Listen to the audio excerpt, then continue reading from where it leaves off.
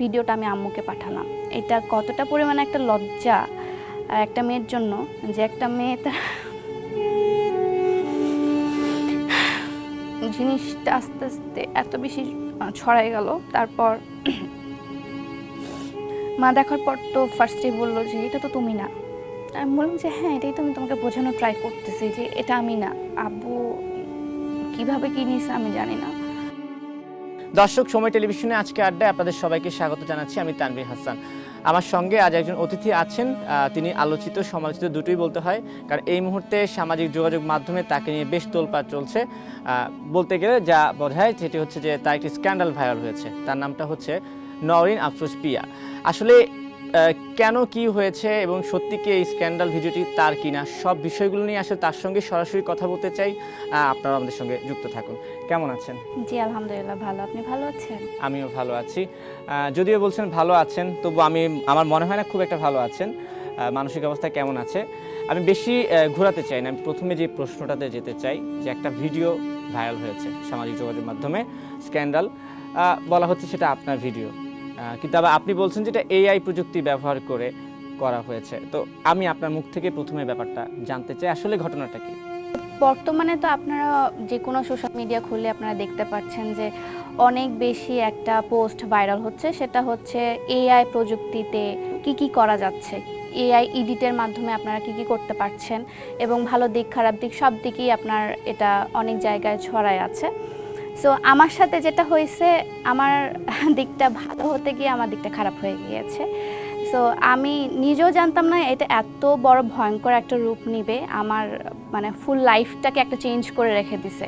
বর্তমানে তো আরও বেশি আমি নিজেও মেন্টালি স্টেবল না, অ্যান্ড আমাকে চারপাশ থেকে অনেক কথা শুনতে হচ্ছে, এবং আমাদের দেশে কিন্তু অধিকাংশই এআইয়ের এডিটটা কিন্তু জানে না।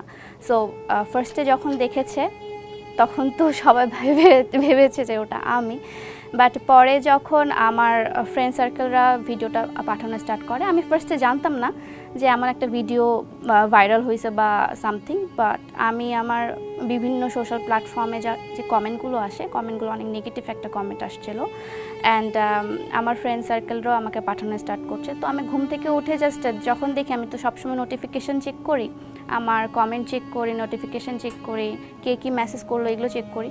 সো উঠেই আমি দেখি যে আপু লিঙ্ক ভাইরাল হয়েছে, লিঙ্ক বের হয়ে গেল, তো 9 সেকেন্ড ভাইরাল, হ্যান ত্যান অনেক কিছু। সো আমি না নিজেও বুঝতে পারতেছিলাম না যে আসলে কি হচ্ছে। তারপর আমি যখন আমার ইনবক্সে ঢুকি, তখন দেখি যে আমাকে অনেকে পাঠিয়ে রেখেছে। দেন আমি দেখে আকাশ থেকে পড়ছি যে এটা কি, এখানে এটা কে, এটা তো আমি না, এটা আমার হওয়ার প্রশ্ন ওঠে না। কারণ হচ্ছে যে মেয়েটা ছিল বা যার ভিডিওটাতে আমাকে এডিট করা হয়েছিল আমার ফেস বসায়, ওই মেয়েটা আমি হওয়ার প্রশ্নই ওঠে না।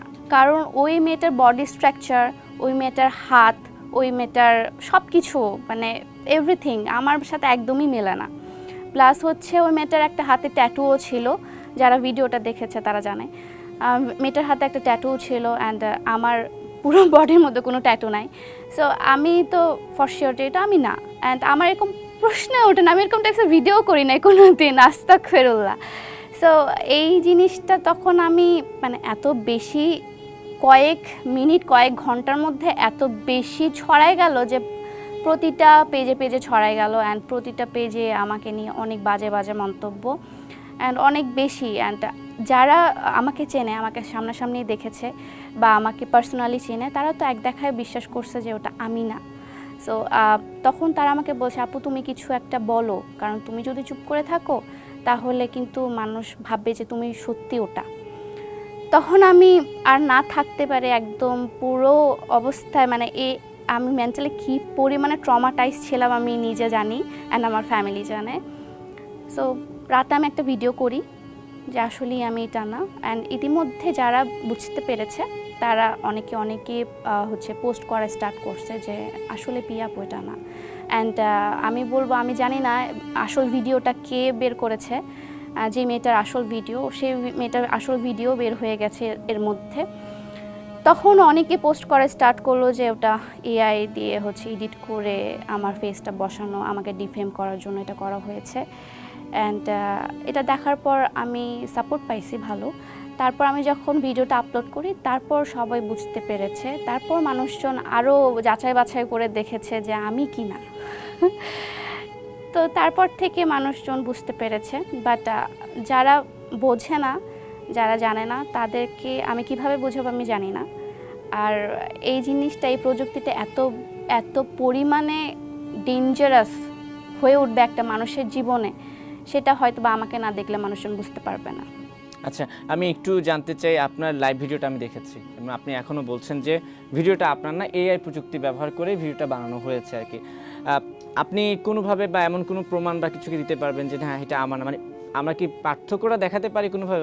আপনার কাছে এমন কোনো প্রমাণ কি আছে? অবশ্যই আপনি যদি ভিডিও দেখেন, আমি জানি না আপনি ভিডিও দেখেছেন কিনা, ভিডিওটা দেখলে বুঝবেন যে যখন মেয়েটার মুখটা খুলে, আমার সবচেয়ে বড় মানে সিম্বল হচ্ছে আমার দাঁত মানে অধিকাংশই আমি সবসময় হাসি খুশি ছবি আপলোড করি, অ্যান্ড আমার দাঁত সবসময় দেখা যায় সব সোশ্যাল মিডিয়াতে। আমার দাঁতই আমার অনেক বড় একটা পরিচয়। সো আমার দাঁতই ওখানে ছিল না, আমার মানে সব কিছু এডিট করতে পারছে সে, বাট আমার দাঁত এডিট করতে পারে নাই সেখানে। প্লাস হচ্ছে আমি বললাম আগেই যে ওই মেয়েটার হাতে এই জায়গায় একটা ট্যাটু ছিল। সো আমার এখানে কোনো ট্যাটু নাই। আমার ফেসবুকে আমার অনেক ছবি আছে, আমার সব সোশ্যাল মিডিয়াতে অনেক ছবি আছে, বাট কোথাও আমাকে ট্যাটু দেখাতে পারবে না। ওই মেয়েটার হাতে ট্যাটু ছিল, অ্যান্ড এর থেকে বড় প্রমাণ তো আর কিছু না। অবশ্যই। আচ্ছা, ভিডিও তো ভাইরাল হলোই, সেটা ফেক হোক রিয়েল হোক, মানুষ কিন্তু প্রথমে ধরে নিল সেটা আপনার ভিডিও। একজন মেয়ে হিসেবে আপনার ফ্যামিলি থেকে প্রথম মানে রিয়াকশন, আপনার কি রিয়াকশন আমি একটু জানতে চাই। তারপর জানতে চাই যে আসলে রিকভার করলেন কেমনে বা কি করছেন এখন? সত্যি বলতে এখন পর্যন্ত আমি রিকভারটা করি নাই, বাট হ্যাঁ, ফ্যামিলি থেকে যখন দেখেছে তখন মানে আমি না নিজেই বুঝতে পারতেছিলাম না যে আমি কি বলবো।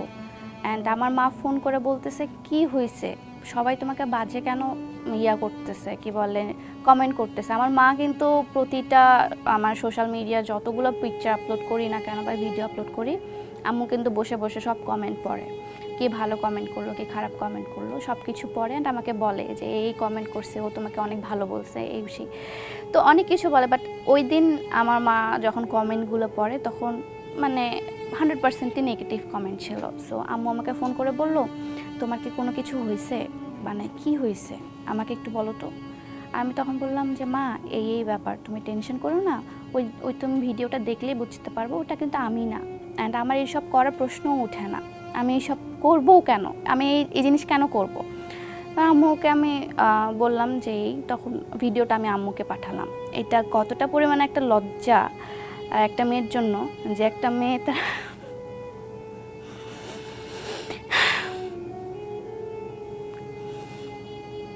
মা দেখার পর তো ফার্স্টে বললো যে এটা তো তুমি না। আমি বললাম যে হ্যাঁ, এটাই তো আমি তোমাকে বোঝানোর ট্রাই করতেছি যে এটা আমি না। অ্যান্ড এরকম জিনিস আমার সাথে হওয়ার কথাও না, কারণ আমি এইসব জিনিস করিও না। তারপর জিনিসটা আস্তে আস্তে এত বেশি ছড়াই গেল। তারপর স্টিল জিনিসটা মানে একটা সময় আছে কি, আপনি আমি ইয়াং জেনারেশন, আমরা বুঝি এই এআই জিনিসটা কি, বাট আমার আম্মু আব্বুর যে স্টেজটা আছে সেটা কিন্তু বুঝবে না, তাই না? মানে তারা তো সোশ্যাল মিডিয়া ইউজ করে, বিভিন্ন নিউজ দেখে, তারপর হচ্ছে বিভিন্ন মানুষের সাথে কানেক্ট থাকার জন্য তারা কিন্তু সোশ্যাল মিডিয়াটা ইউজ করে। যেমন আমার মা ফেসবুক ইউজ করে শুধু আমাকে, আমার বোনকে কল করার জন্য, আমাদের অ্যাক্টিভিটিস দেখার জন্য। বাট সেখানে যদি এমন একটা নেগেটিভ জিনিস দেখে, তারাও কিন্তু অনেক চিন্তিত হবে। আর প্লাস হচ্ছে আমি মেয়ে অ্যান্ড আমি আনম্যারিড, সো তাদের একটাই চিন্তা, এখনও বিয়ে শাদী হয় নাই আমার মেয়েটার জীবনটা কি হয়ে গেল। সো তাদেরকে তো আমি বোঝাতে পারতেছি না যে জিনিসটা তো আমি না।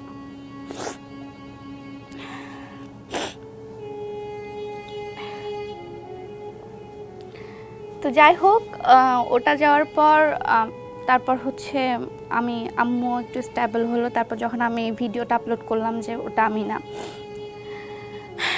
তারপর তো সবাই আমাকে অনেক সাপোর্ট করছে, স্পেশালি যারা হচ্ছে আমার রেগুলার ক্লায়েন্ট ছিল। এখন আমার বিজনেসের জন্য আমাকে বিভিন্ন জায়গায় দেখে, তারা বিভিন্ন জায়গায় আমাকে যেতে হয়, আমার আউটলেটে দেখে। যারা আমাকে দেখেছে তারা এক বাক্যে বলছে যে আপু এটা তুমি না।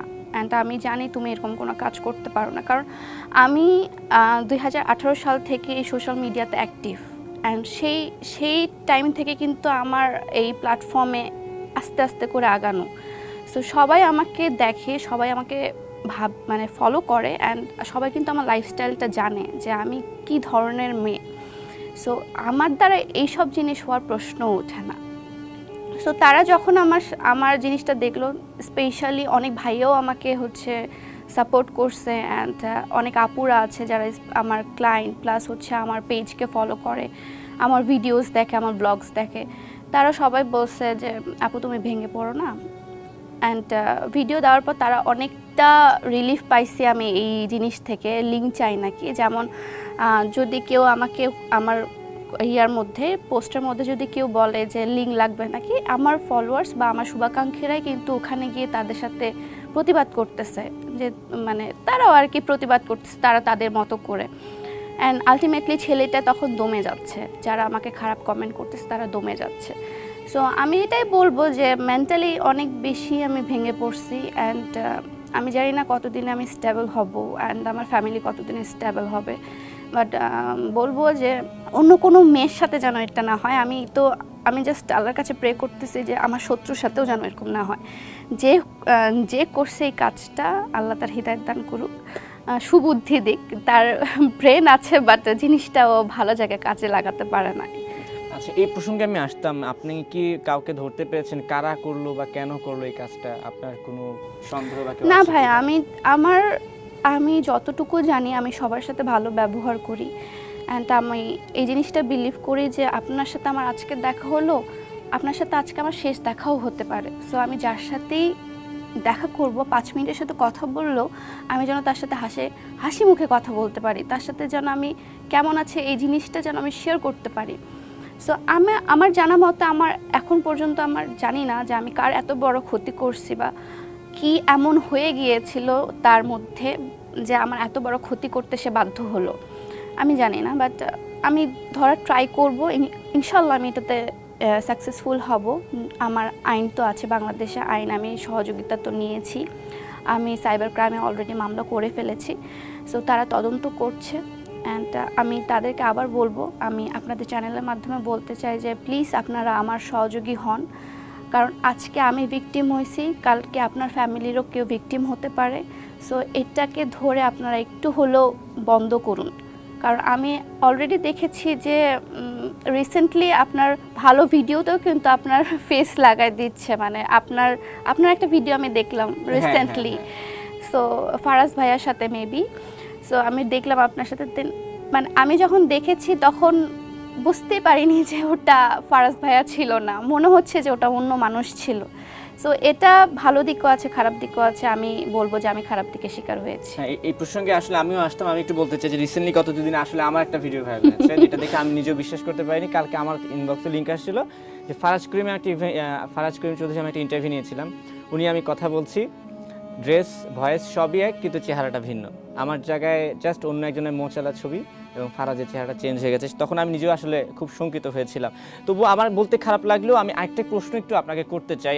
আপনি আসার আগে কিছু আপনার ব্যাপারে যাচাই করার চেষ্টা করছিলাম, কে কি বলছে, কে কি কমেন্ট করছে। যেহেতু এআই প্রযুক্তির মাধ্যমে এই ধরনের কাজ করা হয়েছে, কিন্তু অনেকে আবার অভিযোগ করছে এটাই প্রথম না, এর আগেও নাকি আপনার ভিডিও ভাইরাল হয়েছিল আপনার স্কুল লাইফ থেকে। এই কারণে অনেকে আবার বিশ্বাস করছে যে না এটা তারই ভিডিও। এর আগে কি আসলে এমন কিছু হয়েছিল? না না, আমার জানা মতো কোনো কিছু নাই। যদি হয়ে থাকতো তাহলে তো অলরেডি আপনারা সোশ্যাল মিডিয়াতে দেখতে পেতেন। আর আমি একটা নন ফেস, তো আমার যদি ভিডিও ভাইরাল হতো বা আমার কোনো কিছু ভাইরাল হতো আপনারা দেখতে পেতেন। সো আগে যেহেতু হয় নাই, হঠাৎ করে একটা মেয়ে কিভাবে এই পদক্ষেপ নেবে আপনারা কিভাবে ভাবেন? মানে একটা মানুষের ব্যাপারে কিভাবে চিন্তা করেন? কালকে পর্যন্ত আমাকে আপি আপি করে মাথায় তুলতেছিলেন, আজকে পাপি পাপি করে আমাকে নিচে নামাচ্ছেন। কিভাবে একটা মুখ দিয়ে দুটো কথা বের হয় একটা মানুষের? আমি জাস্ট এতটুকুই দেখছি। অ্যান্ড এটা হওয়ার পর আমি বলবো যে যারা আমার আসলেই ভালো চায় তাদেরকে আমি চিনতে পেরেছি, অ্যান্ড যারা আসলেই আমার ক্ষতি দেখে খুশি হয় তাদেরকেও আমি চিনতে পেরেছি। সো এমনও আছে যে আমার ক্লোজ বাট আমাকে নিয়ে মজা নিচ্ছে, বাট আরও এমনও আছে যে আমাকে কখনো দেখেও নাই বাট সে আমাকে সাপোর্ট করছে। আচ্ছা, এই যে একটু আগে বলছিলেন আম্মুকে তো না হয় বুঝালেন, আশেপাশে আত্মীয়স্বজন হ্যাঁ, আশেপাশের মানুষদেরকে কিভাবে বোঝাচ্ছেন সেটা আসলে আপনি এটা এখন আমি বোঝাতে পারি নাই। আমার আব্বু হচ্ছে বিজনেস করে, সো আব্বু যখন দোকানে যায়, মানে আব্বু দোকানে যাওয়া ছেড়ে দিছে, 2 দিন ধরে আব্বু যায় না, জাস্ট মানুষের কথার জন্য। সো এটাই আর কি বাজে কথা। মানে আব্বুকে জিজ্ঞাসা করতেছে ডিরেক্টলি, কি হয়েছে আপনার মেয়ের সাথে, কি কোনো কিছু হয়েছে, আপনার মেয়ে কি কিছু করছে। একটা আমি তো মেয়ে,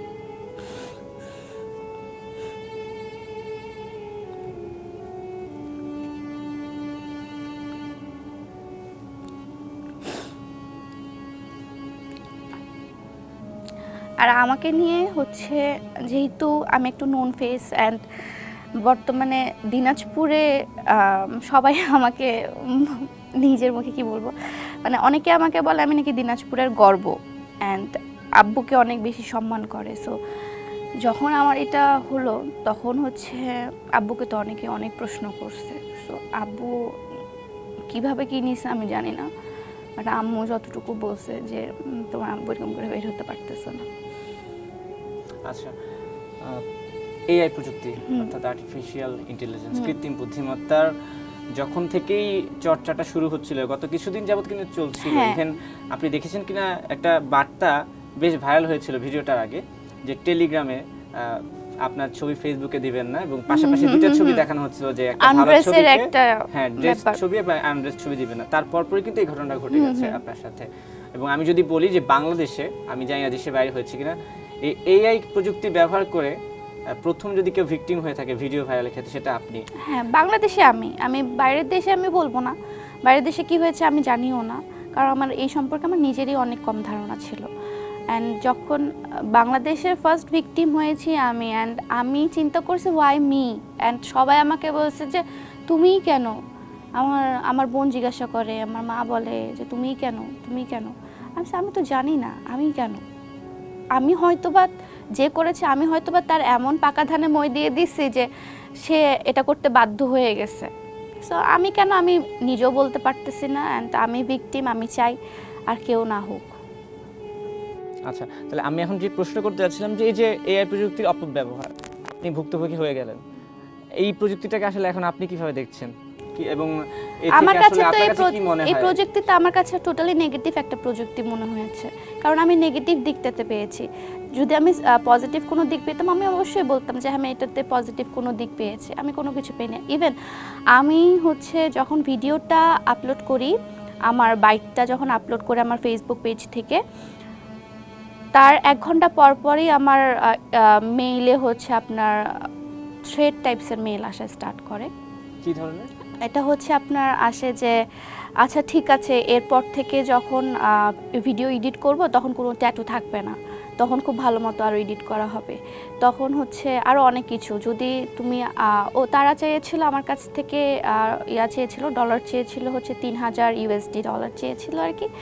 তো তারা আর কি আমাকে কাইন্ড অফ হুমকিই দিচ্ছিল যে এরপর থেকে আরও ভালো মতো আমরা এডিট করব যদি তুমি আমাকে টাকা না দাও। সো এখন কে এটা করছে অ্যান্ড কেন করছে, কেন আমার পিছনে লাগছে, বা কেনই এই মেয়েগুলোর পিছনে লাগছে আমি জানি না।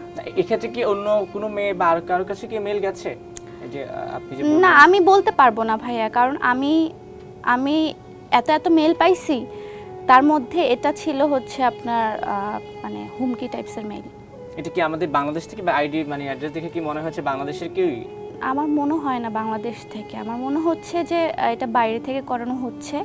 অ্যান্ড আমি মানে ইন্টারনাল সোর্স থেকে পেয়েওছি যে আপনার এটা বাইরের দেশ থেকে করা হচ্ছে, যে জিনিসগুলো হচ্ছে এটা বাইরের দেশ থেকে হচ্ছে, বাট জিনিসটা করাচ্ছে দেশেরই কেউ, বাইরের দেশে আছে এমন কিছু। দেশের কেউই করছে, কিন্তু দেশের বাইরে থেকে বসে কাজগুলো করাচ্ছে। মেইলে ভাষা কি বাংলা ছিল? ইংলিশে মেইলটা পাঠিয়েছে। তা আপনি আইনে আশ্রয় নিয়েছেন? হ্যাঁ, আমি সবকিছু দেওয়া আছে, সবকিছু এই মেইলগুলো আপনি দিয়েছেন। সবশেষ আপনাকে আপডেট কি দেওয়া হয়েছে? সবশেষ আপডেট দেওয়া হয়েছে, আমি এটা দেওয়া হয়েছে যে এটা মনে হয় বাইরে থেকে করানো হচ্ছে, প্লাস হচ্ছে আমি ঢাকায় আবার সাইবার ক্রাইমের ওখানে ব্রাঞ্চে যাব, যে ওদের কাছে আরও ডিটেলসে শুনবো, অ্যান্ড যে আমাকে এই থ্রেটটা দিচ্ছে তার IP অ্যাড্রেসগুলো সব কিছু ট্র্যাক করা হচ্ছে, প্লাস হচ্ছে যে বা যারা এই জিনিসটা এত বেশি ফলো করেছে, আমি জানি না আপনারা দেখছেন কি না, বাট যারা আপনারা এই জিনিসটা না জেনে বুঝে করেছেন তারাও কিন্তু রেডি থাকেন, কারণ আমি কাউকে ছাড়বো না এবার। অর্থাৎ যারা শেয়ার করছে, যারা এটাকে আরো বেশি ভাইরাল করছে, আপনি কিভাবে শিওর হলেন এটা আমি? মানে একটা মানুষকে হেনস্থা করার আগে আপনি কিভাবে শিওর হন যে ওটা আমি? আমি যেখানে ভিডিওতে বলেছি ওটা আমি না, আপনি কিভাবে আরও শেয়ার করা স্টার্ট করেন? লিঙ্ক চান কিসের জন্য একটা মেয়ের?